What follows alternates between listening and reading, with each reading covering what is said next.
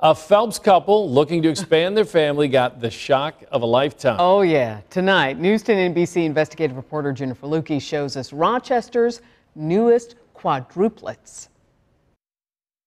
Carissa and Dylan Smith have two happy little boys, 7-year-old Tyler and 4-year-old Colton.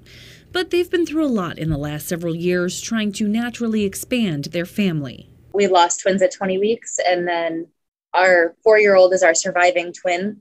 We lost his brother Elijah when they were 12 days old.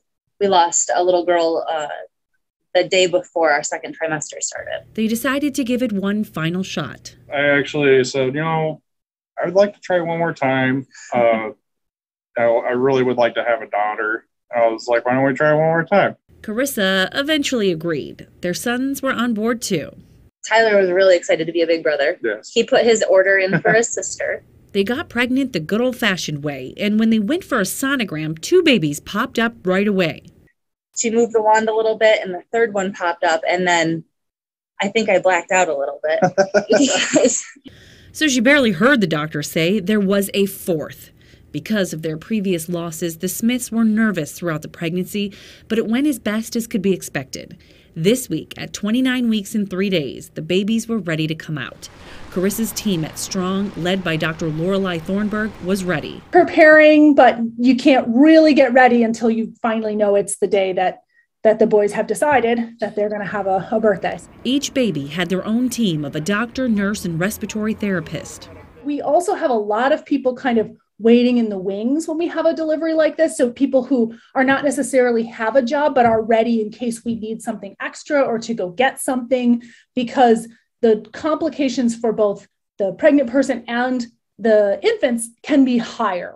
Baby after baby was delivered via C-section. There's Lincoln Jesse. All as healthy as can be expected at this age. And there's Ian.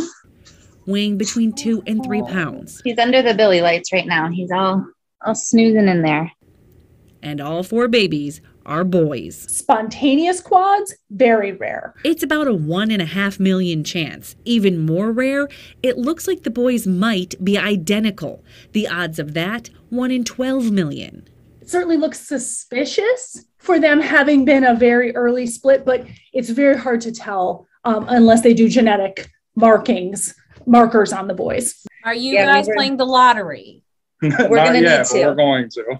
For now, Mom and Dad are looking forward to holding their new boys for the first time. They've all been doing fantastic. There's no oxygen requirements. They're all on the same page.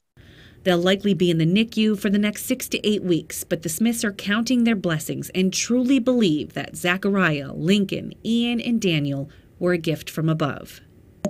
I think it's kind of a blessing.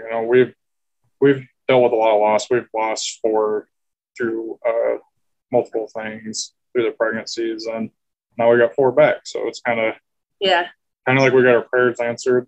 And their family is complete. Jennifer Lukey, News 10 NBC.